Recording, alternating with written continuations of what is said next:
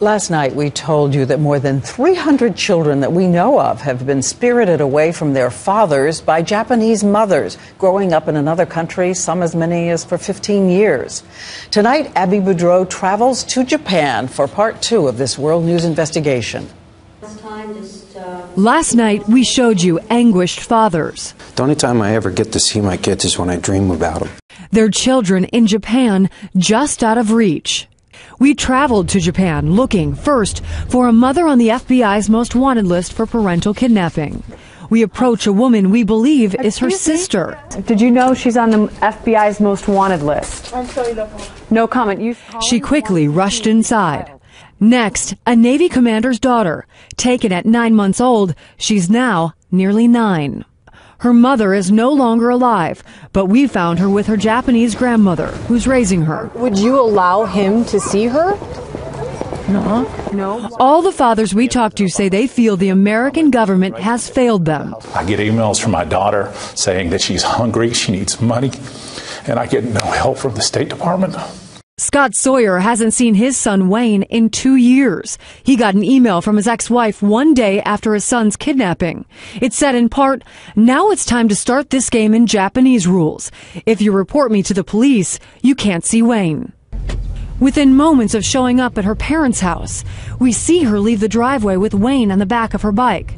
She tells us she's happy to talk, but asks we not show her face or use her name. Do you consider yourself a kidnapper?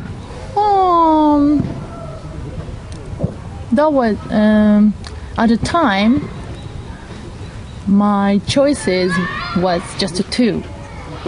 Kidnapper or die. Die? Right. I can't live in Los Angeles. She says she felt isolated and abandoned after the divorce. The judge asked you to turn over your passport.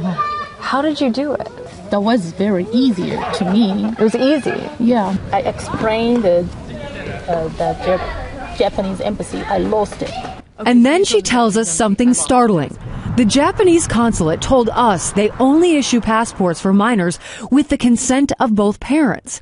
But she says she got one simply by giving a fake name for her son. We show the State Department portions of this interview. It's disappointing when she talks about how easy it is. Some might consider this a national security threat, if it's that easy to get a passport and leave the country when you're not supposed to. That could be. As for pushing the Japanese government to change its policy, it's not a question of power. It's a question of persuasion. Japan has to do the right thing. I think I use my head, how do you say, intelligence. You outsmarted the system. I think that.